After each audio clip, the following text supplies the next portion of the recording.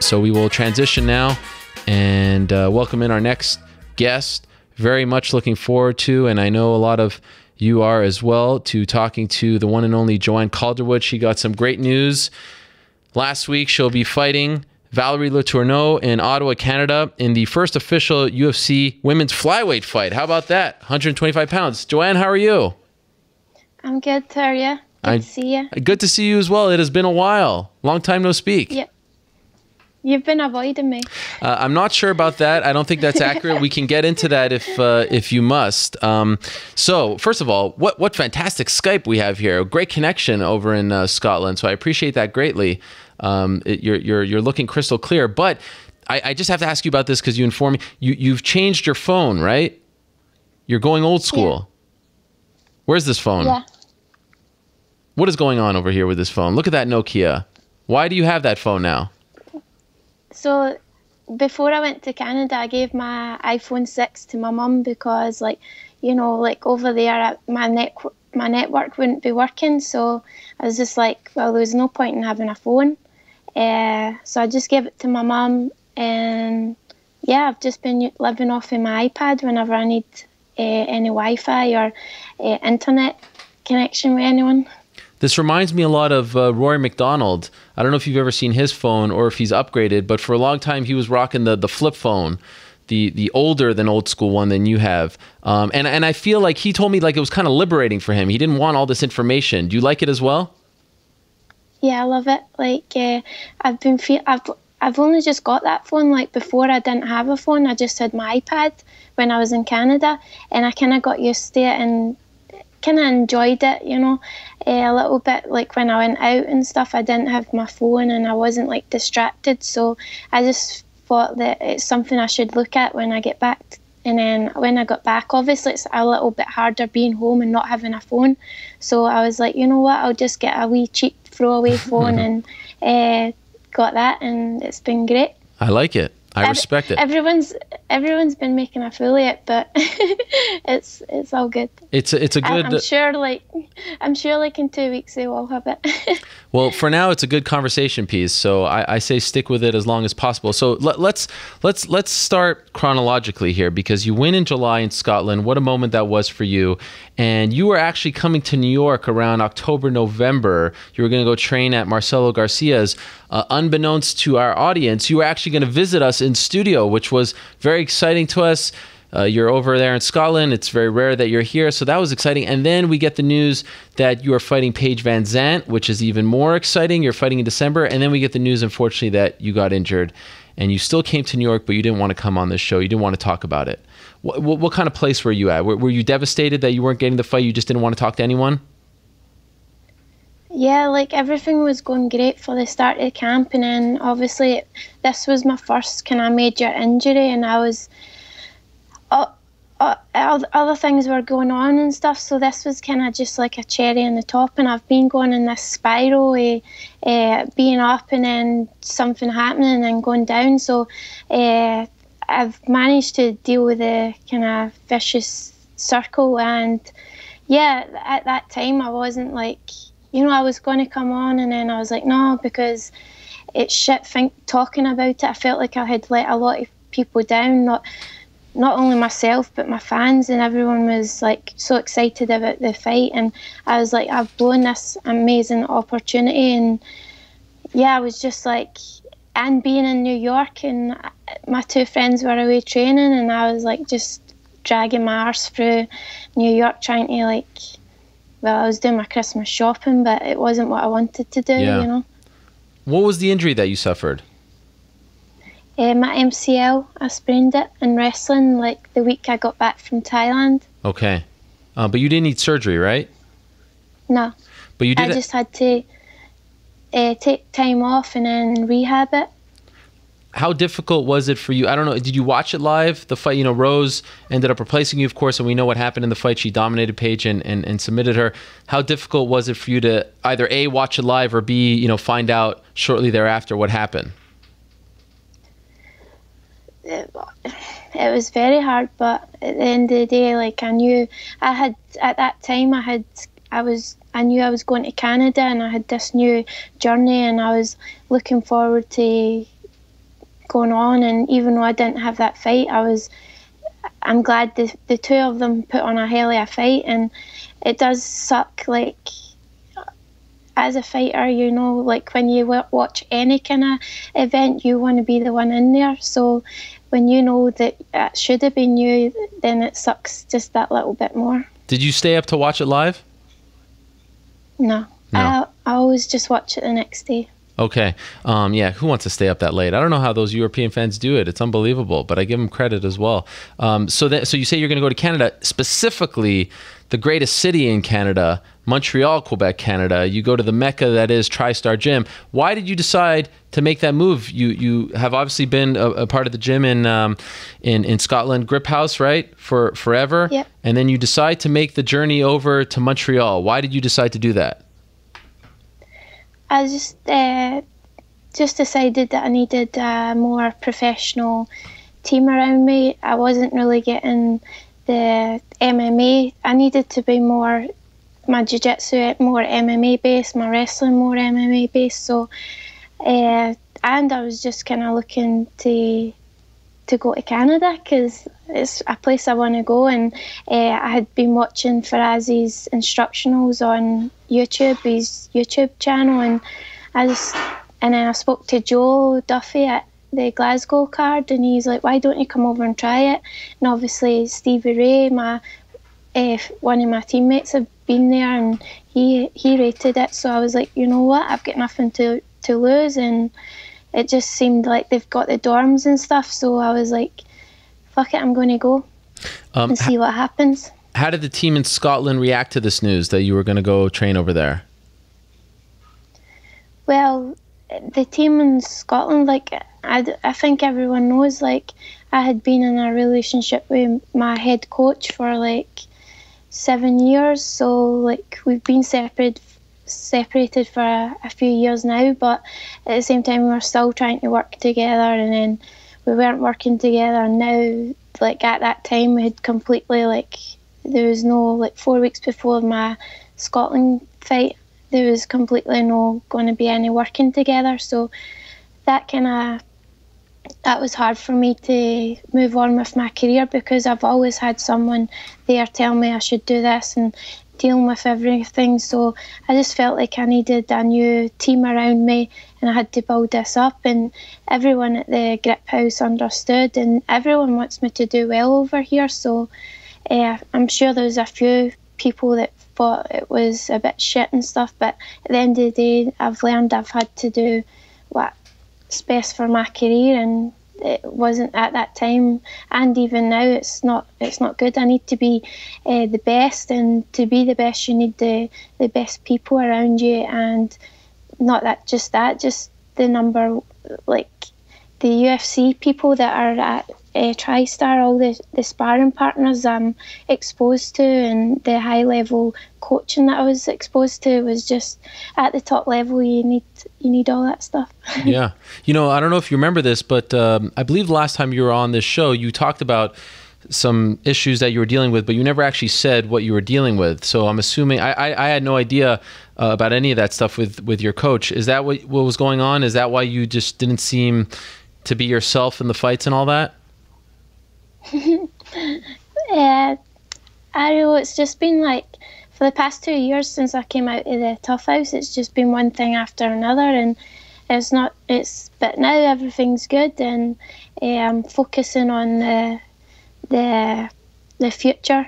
I had a few counselling sessions and stuff, and I think that done me well, because I was always like thinking about the past, and I was always like thinking of what people were saying and that kind of stuff, and it really hurt me that I couldn't be part of the team anymore. And you know what it's like, everyone's got their shit to deal with, but now I just kind of want to concentrate on the future, and obviously I've got the fight that I wanted, and looking forward to that. So you get to Montreal, and it's a new country, a new gym, a new team. Obviously there are some familiar faces, you know some of the people. What was it like initially for you? Did you feel comfortable? Did it take some time? What was that experience like? It was amazing. Like, within the first 2 days at TriStar, felt like I was at home, and it was just, obviously I love training and I would train with anyone, but it was just within 2 days I was like, yeah, I'm at the right place, and I just felt like I settled in, and everyone was really nice, and I got on well with everyone. And Faraz, the head coach, I connected with him, and knew that we would get on well in a working relationship. Does it help? I mean, it feels like there's this European invasion at that team. Also, Tom Breeze, Arnold Allen is killing it. He's there as well. Does it help having, you know, some Europeans there? Does that mean anything to you? Does it make you feel more comfortable? Yeah, I would just say the banter's they're more on with it, and maybe they can understand me better than some of the other guys. But but no, like I would go if there was no one there, you know. Right. But it's just a little bit nicer that, especially the guys, they're cool and they're funny. Now, you mentioned these dorms. A little known fact, I went to elementary school with the guy who owns the building that houses TriStar and these dorms, a man by the name of Robbie Stein, which is, you know, kind of crazy that he owns it. And we went to, you know, elementary like 20 or so years ago. What was that like for you? What's it like living in the dorms? Because predominantly it's men living there, right? Oh yeah, there was a few girls that came and go like for a few weeks, but yeah, it's mostly the guys that are in there. But they just treat me like a sister, and it's all good. And Robbie's there every day, and yeah, he's some character. He'll be glad to know that he's on here. But that I name dropped him? Yeah. Oh, okay. But so how does it work? Do you get your own room, or is it like how does that work? Because you're living there for like 4 months or so, right? Yeah, I've got my own room, and okay. On shower and stuff, but share my bathroom and all that kind of stuff in the kitchen with the guys. Does that get a little annoying to be living with fighters for several months? I was used to it with tough. I done the tough like That's true. The girls, and I would say like the guys are obviously better. Yeah. But yeah, it was tough. Like that's why I came home, because I was like homesick, and you know it's worth it when you've got that fight at the end of when you come in at night and you're like had a long day and you're like you just want to go to your bed, but and be in your own company. But when you have a fight, you know it's just, it kind of drives you that wee bit more. But with the family and stuff, I was just homesick, and yes. Although everyone was nice over there, but you know what it's like, it's not like the same. Sure, your poor mother, she must have been missing you like crazy as well. Was it tough for her to have you leave? Yeah, but like I don't know if you see my video on Instagram. She was like, I surprised her. I didn't tell her I was coming home because yes. she knew I was homesick, and she knew I was a little bit down and stuff, and she's like, don't come home, you'll regret it and all that. And then I turned up on the door, and she opened the door in her dressing gown, and she was like, what are you doing here? That is amazing. So you came home, but you're planning on going back, right? Yeah. When do you go back? I came home, I think like in a week or so. I'm just waiting for my flight details. Okay. So you just came home to sort of recharge your batteries? And renew my passport. Okay. 10 years old. Oh my. And now I have to ask, what did you think of my city, my hometown, Montreal? Did you like it? Did you get to go around and see, did you get to like live it up a little bit there? Yeah, I went out a few times as well, and it was lovely. Just the people are really, really nice. And I mean, it was cold and stuff, but yes. I didn't think it was that bad. What about the French? How do you get on with that? Bonjour, I just like oh, wow. Well say done. Bonjour and then hello, and then they know that I can't speak French, but I tried a little bit like to say ça va and just tiny little bit, but I should probably learn it.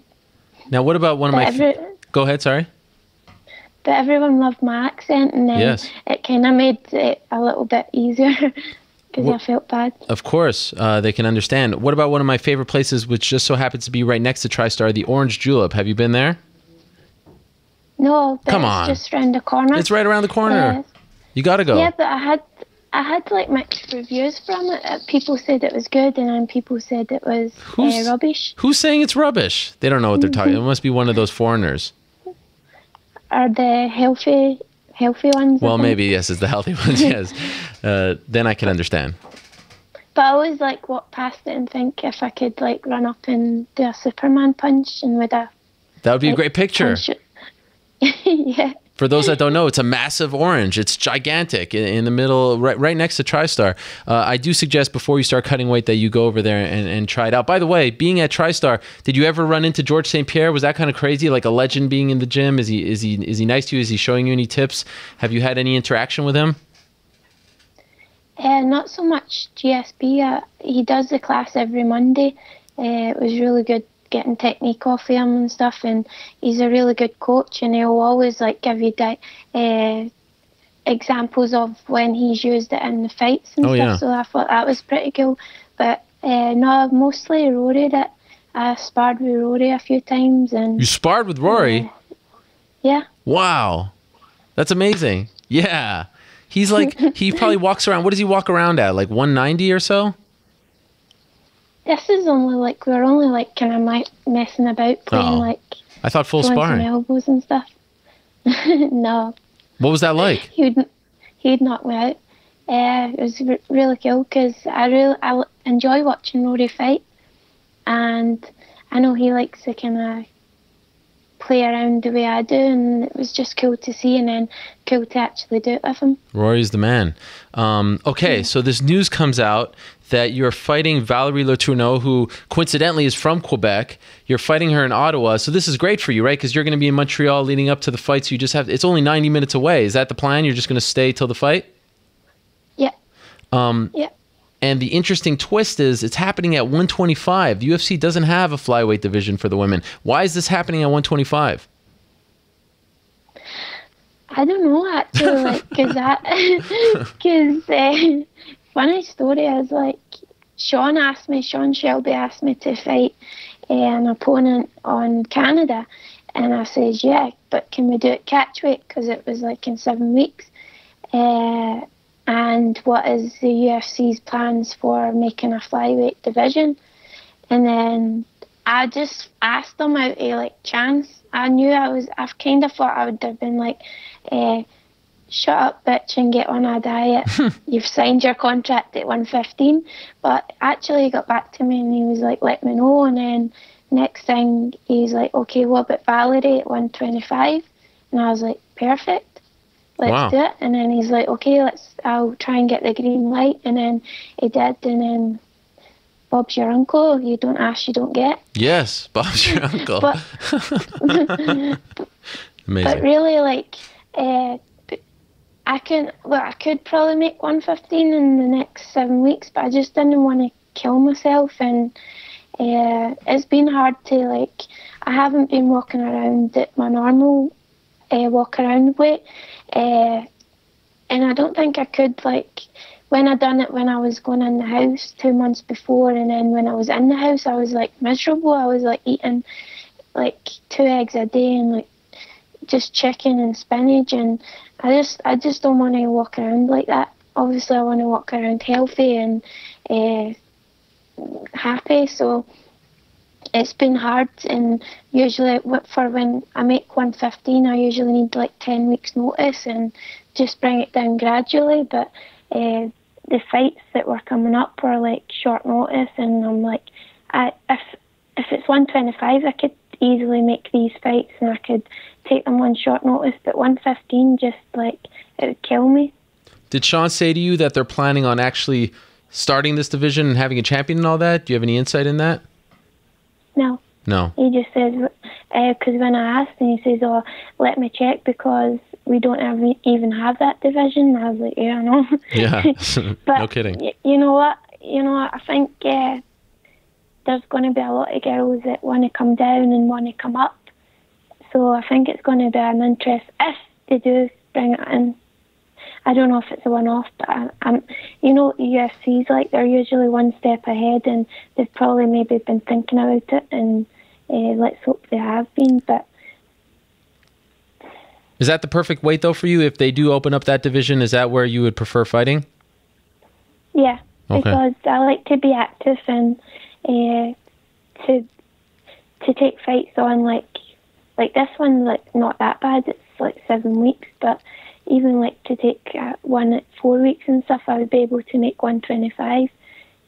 So that would be perfect. And why do you like this fight against Valerie so much? She's a tough out. She hasn't fought since her fight against Joanne Calderwood in November, but she's a tough cookie. She's a tough out, as I said. Why do you like this matchup? I just like her because the fight she gave Joanna, and she's a really good fighter, and like you said, she's really tough, and I just see it as a good challenge. And before, like when I had been asking Sean I wanted to get on the Canada card, so I was like saying, give me Randa, give me Valerie, like I'll fight any of them just to get on the Canada fight. And then he was a bit kind of like, oh, but Valerie's just coming off the title fight, and that kind of like made me more determined that I wanted her as the fight, because I felt like I knew I could prove me and I could prove him and prove anyone else wrong, that she was coming off a loss to Joanna, the champion, but at the end of the day, it's a fight. Will Faraz be in your corner for this fight?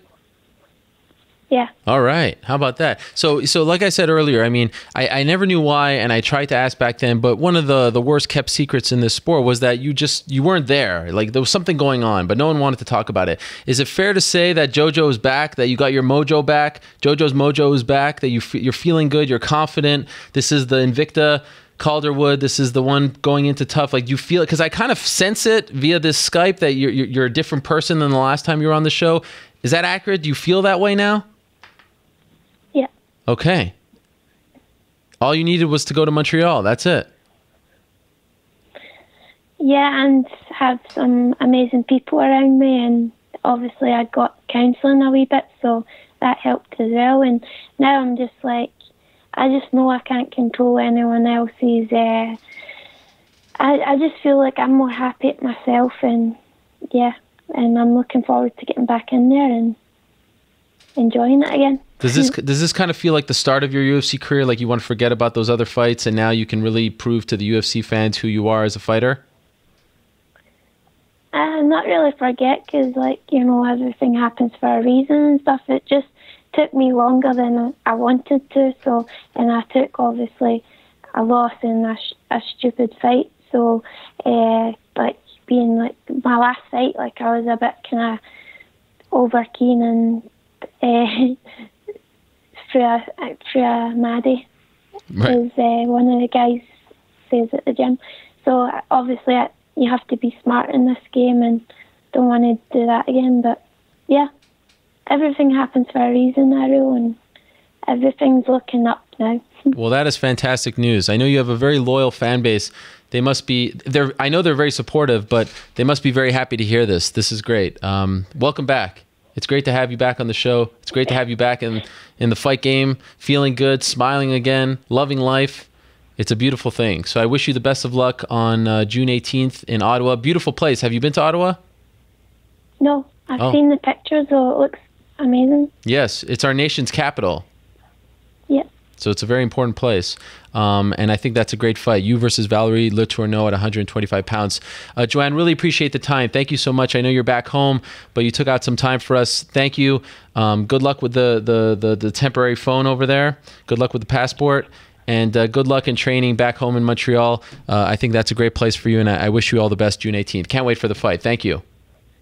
Thanks, Ariel. Have a good day. Same to you. There she is, the one and only Joanne Calderwood. What a pleasure it is to have her on the show. As always, just a great person, and great to see that she's got her smile back. Like Shawn Michaels way back in the day. He lost his smile, got it back. Joanne Calderwood's smile is back, ladies and gentlemen. That's fantastic news.